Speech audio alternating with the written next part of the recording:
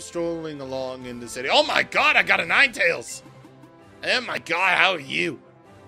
Hello there, everybody, and welcome to part 23... Yeah, part 23 of Pokemon Let's Go Eevee.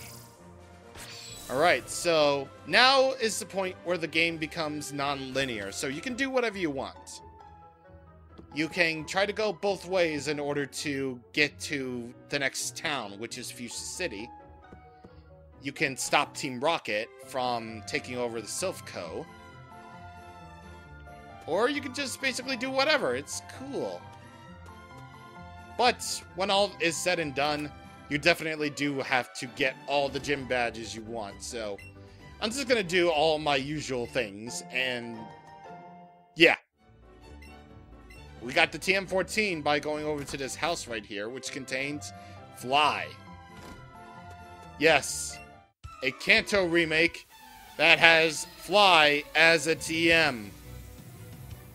Yeah, you're really glad, like, you're honestly really, really glad that TMs are sort of becoming the big mainstay for Pokemon moves from this point onward. Because, you know, let me tell you, the staff... We're definitely getting tired of the whole HM scene. They definitely were. So, in Gen 7, and I'm guessing going forward, is, you know, the fact that, you know, things replacing HMs are indeed a thing. Basically meaning that,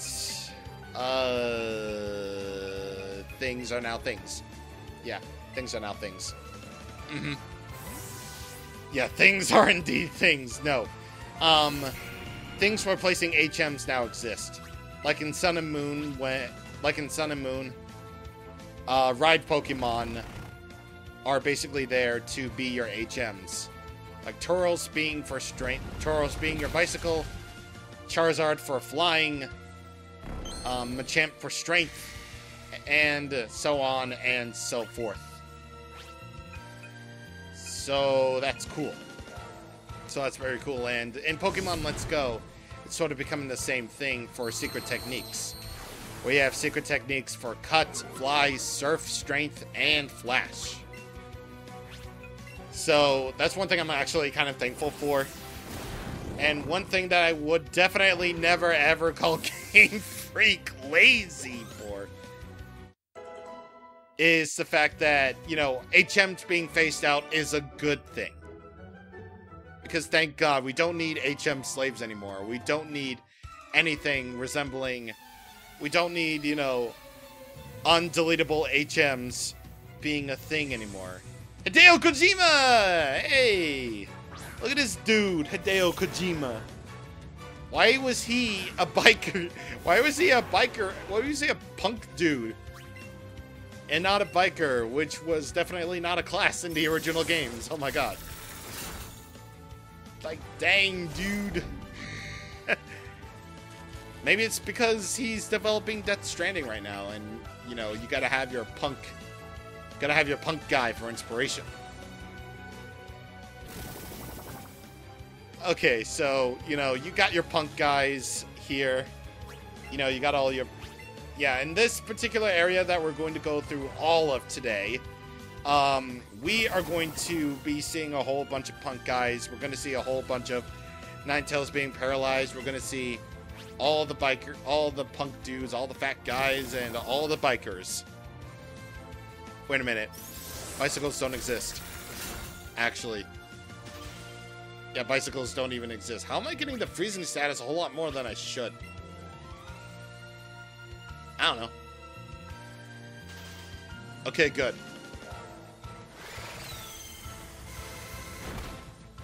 Yeah. Also, shout out to the original noise for Aurora Beam. Once again, I would never call Game Freak lazy because they improve on a thing that should have been phased out with ever since Gen 3. In the fact that HMs don't even exist anymore, which is perfectly okay. Yeah, perfectly okay. Alright, get out of here, yeah. And now from now on, I'm going to actually skip the rest of these guys because you don't need to see any of that. You definitely don't need to see any of this, so moving on. Nice Pokemon, hit him over. Well, except this guy because we just seen him for the first time. Roughneck Koji. So, of course, with Roughnecks, you get all the scary Pokemon that they often use, like Raticates, Poison types, or whatever. It's sad to say that I might have to skip you due to time, but I might possibly have to skip you due to time. So after I make this Raticate faint, I'm going to skip you due to time. Because, you know, we got a lot of ground to cover with this route, particularly because it's a huge, huge route. And, yep. Gonna switch over to Rai now. So, you know what that means? I get to skip you, even though you're the first trainer class of the Roughneck that we've seen in this game. So, bye-bye, Raticate. I won't miss you. And now the trainer is skipped.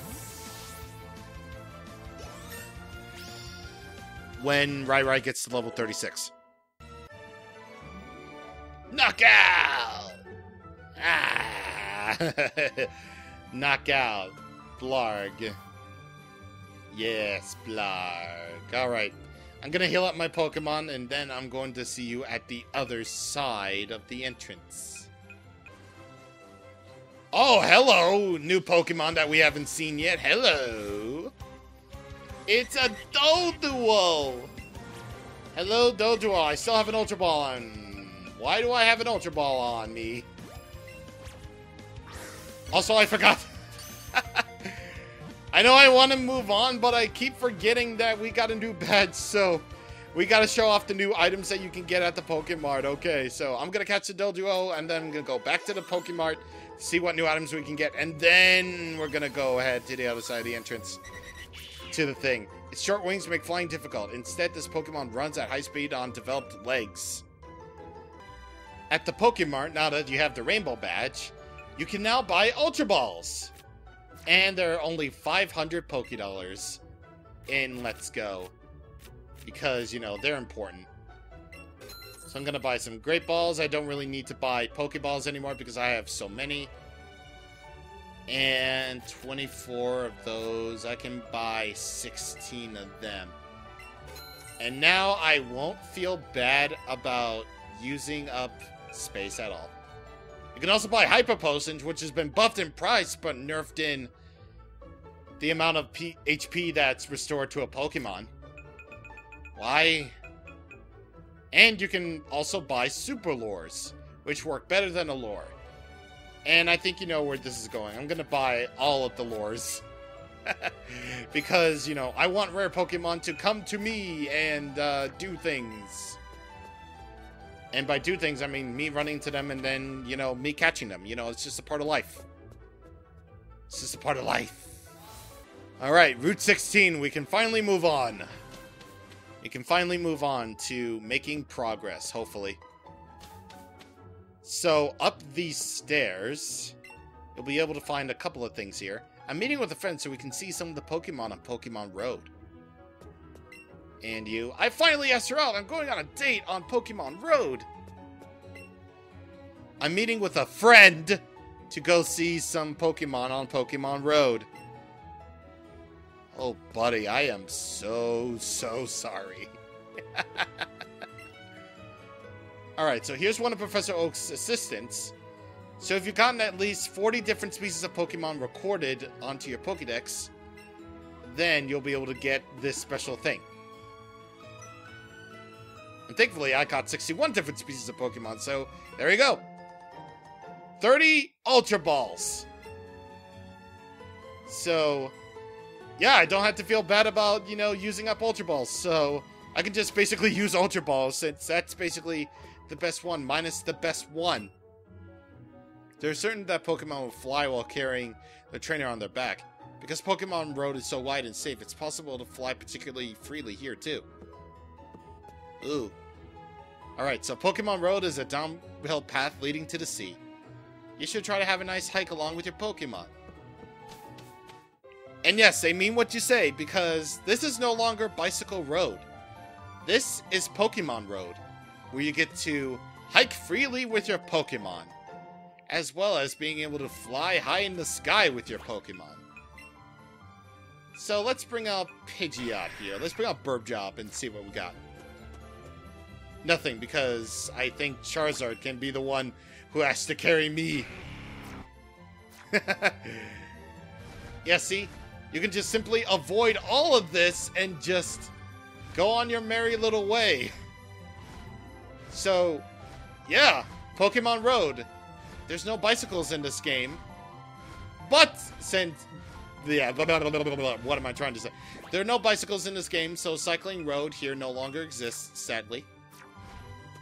But, that's okay, because now you can freely explore what this place should have been. Not a place for bicycles. Alright, and of course, we got a whole bunch of trainers here. So, why don't we just get the ball rolling on this very long video that I'm sure is going to be a very long video for me, but highly shorter for you. Alright, so first up we have this dude with the Psyduck. And it's level 35. Yikes. Yeah, can I get a big yikes on some of the difficulty here? This is probably meant to be entered second because the Pokemon are kinda sort of high leveled here. Like, some of those guys that we fought before, they have Pokemon up to like the mid-30s, so that's a yikes, first of all. And second of all, like, some of these Pokemon can get particularly strong. Yeah, like, particularly strong. So, you'll see. You'll definitely see. And, of course, you're going to use your Fury Swipes. Okay. Alright. And I just keep on spamming Dazzling Gleam until I win. So good. The coat is so shiny. Yes, it is. Do you like it? You like the coat? Shiny and shit. Alright, so here we go. We're gonna get a super potion right here. And I might as well swap out my Ninetales with Eevee. Might as well. Aw, you got a Vaporeon. Do you want to battle my Pokemon? Yes, I do. Yes, I do, little boy. I mean, girl. Dahlia. What you got for me, Dahlia? You got your Vaporeon? Okay. Yeah, I'm not gonna lie. These Vaporeon trainers are kind of nasty. Level 37. Way higher than Giovanni's Pokemon. Way higher than Erica's Pokemon. So, sort of a big yikes moment.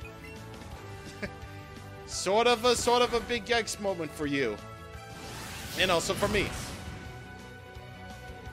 And I'm afraid that Double Edge might actually kill my Eevee, but hey, whatever.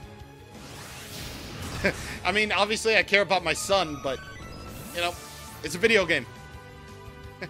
That makes me sound bad. I'm sorry if that makes me sound bad.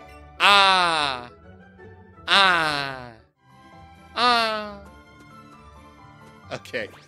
So next up we have the Jolteon trainer. I'm basically going to show all of these because, you know, why not? Because, you know, these guys... Oh, you're a little cutie. So like a darling Pokemon. Yeah, cool. I almost couldn't read for a second, but hey, whatever. Beauty Alexis.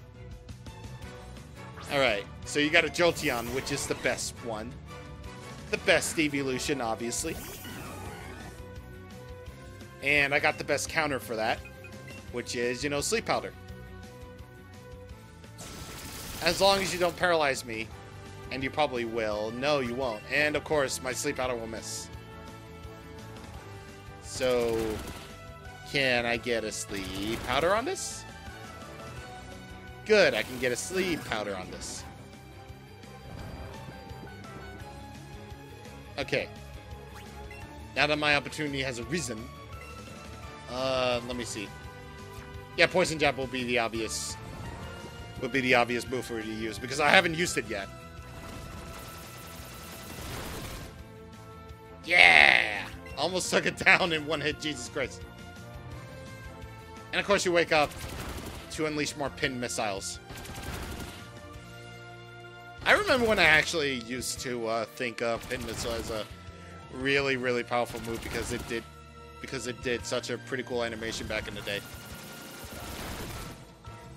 And, you know, I probably shouldn't say, you know, animation because, you know, that's a curse word amongst the community at this point. But, you know, I'll just go into that story because I think it needs to be said that this next trainer is obviously going to be using a Flareon, which has gotten a lot better in since the days of Generation 6. Plus, I really want to just get this off my chest. Okay. So, allow me to get real here for a second and actually talk about something called animations. So you see all these animations that you see, like the Pokemon's idle poses, the attack animations, all that good stuff and junk. What if I were to say to you that much like voice clips with why did I select Ember? Much like with voice clips of Mario characters, what if I were to tell you that these have been used since Pokemon X and Y? Except in in the HD Pokemon games, they've basically merely been upscaled and or being made from the ground up, depending on who you ask. Well, that's just to basically make the yearly quota of Pokemon, as it were. Yeah, I feel like that's kind of a good move, considering the fact that, you know, these things can take a lot of time to make, you know? Pokemon has to be under a sort of a strict schedule. Because, essentially, it's a business. And the sad truth of it is that, you know, Pokemon is a business at the end of the day. Each new installment of the Pokemon series has to come out sort of on a yearly basis. Well, tri-yearly basis, as it were, because, you know, as of right now, my guess the pattern is, please, would you have a battle with my babies? Sure, I will. Considering the fact that Pokemon is indeed a business, it's very understandable why people would be mad. You know, they're mad at Game Freak for reusing animations, and you know what all that stirred this up? A level 40 a level 40 Wartortle. Help! Yeah, a level 40 Wartortle caused it up. No. Wanna know what stirred up all this controversy to begin with? The demo of Sword and Shield. That caused Pokemon fans to rethink, all because the director said the magic words. Only Pokemon found in the Galar Pokédex can be transferred to Pokemon Sword and Shield. Now, before you all get mad at me at the comments, let me just dial back. Let me just dial back for a second. We don't know anything about Pokemon Sword and Shield at this point. Like, either this video is going to be really dated with the fact that we learned some new information about Pokemon Sword and Shield just now, or sometime around this video getting posted. Or we still haven't learned any big details about the game. Aside from the fact that they basically made, you know, their own, that Pokemon Sword and Shield has their own version of Mega Evolutions, which is the whole Dynamax thing. And aside from that, the Galar Pokédex on Cerebi has been continuously updated with Pokemon found in the Galar Dex, which is basically going to be the amount of Pokemon that are going to be obtainable in Pokemon Sword and Shield. At this point in time, when I'm recording this video on August 1st, there are well above 150 Pokemon to be found in Pokemon Sword and Shield. And basically to be more along the way. And if this game really is as big as this game is going to make it out to be, then it's going to be... Then my guess is bigger than Pokemon X and Y's National Dex. I mean Regional Pokédex, excuse me. Regional Pokédex, because National Dex is a curse word. I'm sorry. Yeah, so... We don't... Basic and to the point, we don't know anything about Pokemon Sword and Shield. And y'all are complaining about it using this cursed freaking image, which, yes, I agree, the tree looks bad, but does that mean the whole game looks bad? No! No. No. Use some other pictures for a change, huh? Or you can just go ahead and keep using that meme image of Link, of N64 Link on that thing, because it hurts me, but it's hilarious at the same time. Oh god, that image. It's so bad, but it's so good at the same time. But the point is, people are already judging Pokemon Sword and Shield as a whole, when we don't even know, even if they lost, my babies are still cute. Even though we don't know anything about the story, we don't know anything about how huge the game is gonna be. I found Lucajin's favorite Pokemon, I'm gonna catch it. And at this point, I might as well just disregard, like, any trainer unless they're required, which I'm gonna battle them off screen to begin with anyway. But yeah, I am not saying anything about my opinions about Pokemon Sword and Shield until either I play the demo at the Pokemon World Championships, plug, I'm gonna be at Pokemon World Championships in DC, or when the game comes out on November 15th, which, no, it's not gonna be delayed, because Pokemon, whether you like it or not, is a business, and it's never gonna be delayed, ever. We're gonna get Pokemon up the asshole, and it's gonna sell no matter how much y'all are complaining about it. Capable of jumping incredibly high, its hooves and sturdy legs absorb the impact of a hard landing. You're gonna buy the game no matter what. Y'all are crazy. Y'all are crazy if you think you're gonna boycott this game, when clearly you're gonna buy it.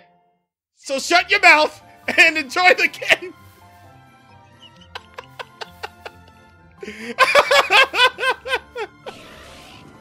God, I've been wanting to say that for the longest time, and now I finally get to get that off my chest. Thank Jesus Christ.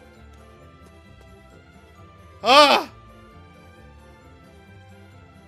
man, it's okay. It's honestly okay. You can be not excited about, you know, the next Pokemon game. You know, you have the right to be upset. It's fine. It's okay. You're allowed to voice your opinion. Unless you're being an asshole. In which case, you're not allowed to do it. Because you're being an asshole. Either way, I'm gonna skip this trainer. And hopefully continue on my rant about this, because I really just want to get this out of the way. Wow, I didn't even get to read. I didn't even get to read his, you know, beginning text. Jesus.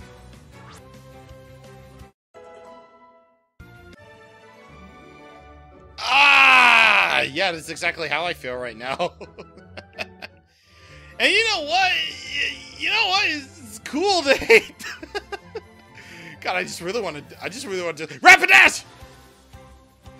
You know, I just really want to do this, right? Like, Jesus Christ, because I've been meaning to say this for, like, the longest time, because, you know, I could do it. It's like, I can do this.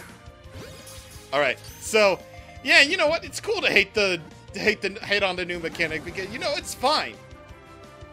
It's okay. Again, you're allowed to have your opinion, but just don't be a dick. It's all good. It's all good. Feel free to constructively criticize Pokemon Sword and Shield. It's okay. Like, I've grown to accept the fact that people are mad about this. But I think the bigger picture here is that, you know, I'm still excited. I'm still kind of excited. Like, I'm excited, but I don't know what the game is gonna be like. Like, I love the fact that Pokemon Sword and Shield is gonna have just loves to run. If it sees something faster than itself, it will give chase at top speed. Like, I'm just excited about the fact that Pokemon is finally gonna go open world for a change. Like, that's something that fans have been wanting Pokemon Sword and Pokemon on the Nintendo Switch to do. And what do? They do just that. You know, they give you open world elements, like the wild areas, and that's really cool. Like, I just really want to explore the wild areas, because, you know, those are, like, open world games are probably my niche at this point. They're probably, like, my muse, my outer thing. I don't know. But I think my main point is that this is going to be a very exciting experience, you know? Just the whole concept of that is just, ugh. And also the fact that that mechanics from Let's Go are being carried over to Sword and Shield is also pretty good, because, you know, random encounters and not random encounters are also a thing as well. Like, I'm really proud of that. I'm really proud of Pokemon for taking those baby steps into becoming an actual RPG for adults. Even though it's technically an RPG for kids. Yeah, so... yeah, that's just, yeah. And you know what the biggest takeaway from me for that is? I'm just gonna take what I can get. Like, I'm just gonna go outright say it. Like, I'll be thankful for what I have, instead of just berating, you know, people for berating the game for what it should have been. So whatever the game turns out to be, I'll just take it in full stride. And my absolute plan is to just play it nonstop to find anything remotely exciting about it. Like, seriously, that's what I'm gonna do. Like, for real. I'm gonna play Sword and Shield from day one. I'm gonna get it day one, or at least Pokemon Sword. I'm gonna play it day one. I'm gonna keep playing it. And I'm gonna play it and get every inch of the game covered. Then my Let's Play in 2020 will be basically sure to be the best one. Also, I forgot to fight you for some reason, because that's one of the last two things that we're gonna do here. I'm gonna fight those trainers off screen. And oh boy. Alright. So yeah, we're gonna fight this thing. So I might as well continue. Yeah, I'm gonna play Sword and Shield, and so that means my Let's Play of this will indeed cover everything that I possibly can.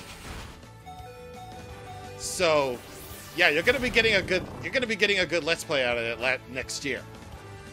So, you know, be ready for that. Just be ready. And yeah, that's kind of my big old tangent about, you know, Pokemon Sword and Shield out of the way. Like, I just kind of wanted to get out there and say it. Like, whatever things that the Pokemon community might do, it doesn't change the fact that I'm just, you know, just excited about this new generation of Pokemon. Like, super excited. Like, I don't know what to expect. I don't know what's going to happen. But I'm going to keep an open mind. That's the important thing. Keep an open mind. You could like it. You could dislike it. Who knows? Nobody does. Nobody. So, keep doing you, Pokemon community, even though you're kind of trash. Keep on doing you. You know?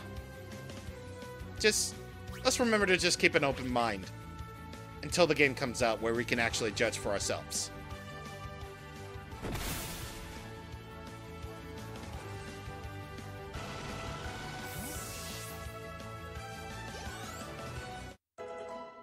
Ninetales to level 37.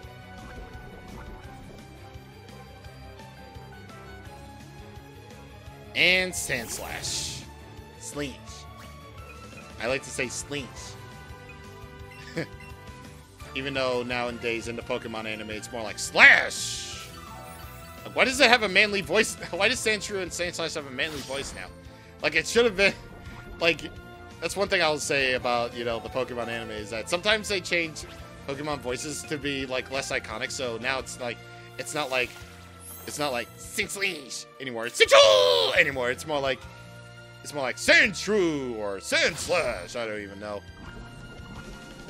Like, I do, but I just don't know. I just don't know why. But I think I'm just gonna let Burp Job faint anyway.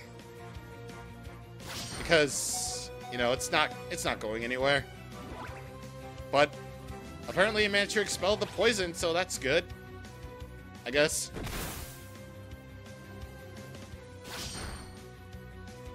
Alright. Burp Job goes down, but whatever. It served its purpose of, you know, whittling down Sand Slash enough so that the weed can just take it out in one shot. Or two.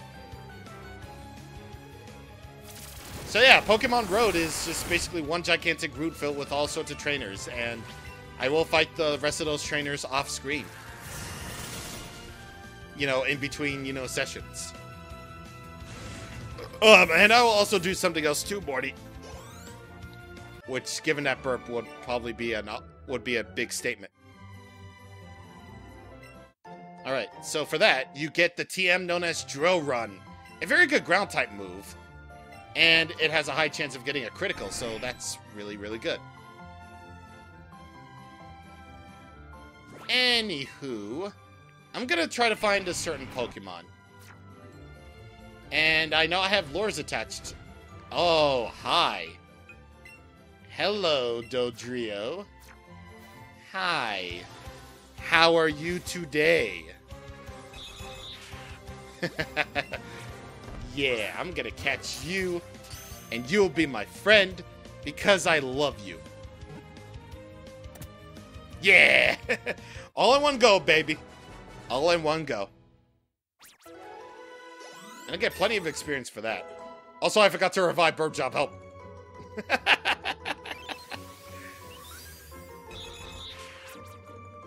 One of the Dodrio's two heads splits up to become a unique species. It runs close to 40 miles per hour in prairies. I mean, it's not as impressive as Rapidash, but hey, whatever. Rapidash is cooler anyway. Yeah, honest to God, Rapidash is kind of a cooler Pokemon if you ask me. I mean, it's a horse on fire. How could you go wrong with that? There it is right now. Hi, Chansey. Oh, hello. I found it.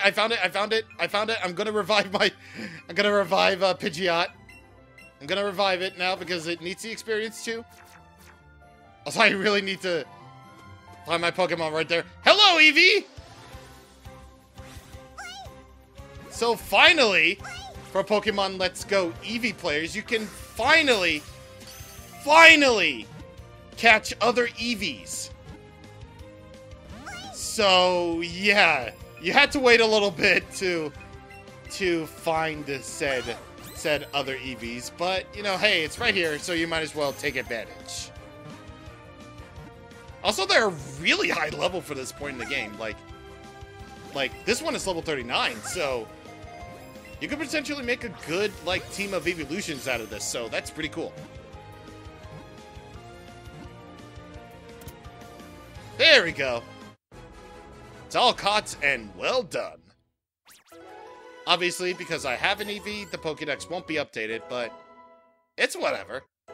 It's all good. Either way, finally we're done here. I'm gonna spend a little bit of time in Pokemon Road trying to catch any given Pokemon that I could possibly want. And then we're going to move on to bigger and better things. So, I will indeed see you guys on the next time. Thank you for watching, and goodbye.